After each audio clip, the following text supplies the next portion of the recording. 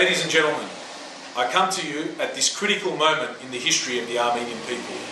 Armenia is under pressure, intense pressure, to sign protocols with Turkey that will endanger the rights, the basic human rights of every Armenian across the globe. These protocols will forfeit the right for international recognition of the Armenian genocide. They will jeopardize our own seeking of reparations from Turkey resulting from the Armenian genocide, and they will endanger the rights of Nagorno-Karabakh to self-determination.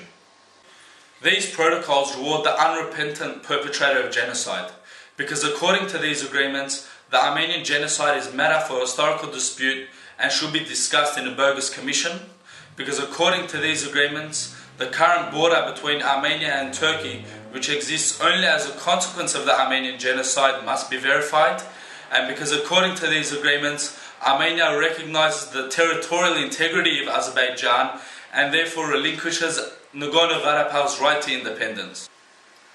Armenians throughout the world will not sit idly by, while our lands, our rights and our justice are bargained away and sold off with a single signature.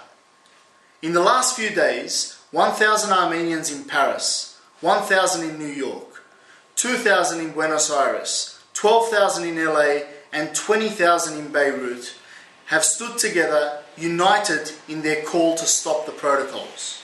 In Australia, all major Armenian-Australian organisations too stand united to stop these protocols.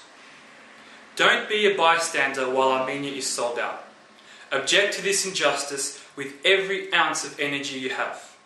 Join our protest this Saturday, the 10th of October, where our community-wide objections will be recorded and forwarded to the Armenian government to refrain from signing these protocols.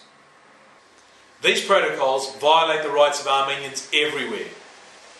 I look forward to seeing you stand shoulder to shoulder, 2 p.m, October 10, Santa Rosa Park, HMEM Ararat Club. Let's stop these protocols together.